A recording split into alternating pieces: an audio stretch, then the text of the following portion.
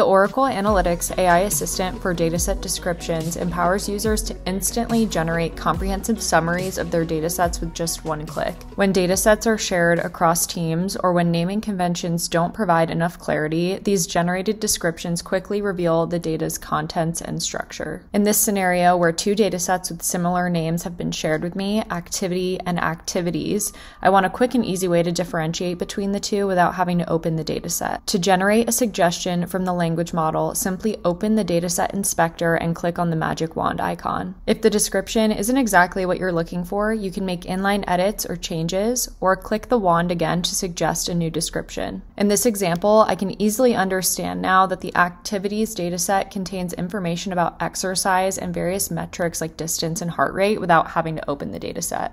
I'm generating a description for the activity dataset. The description indicates that this dataset contains more than just physiological information about exercise and actually contains information about location and environmental conditions.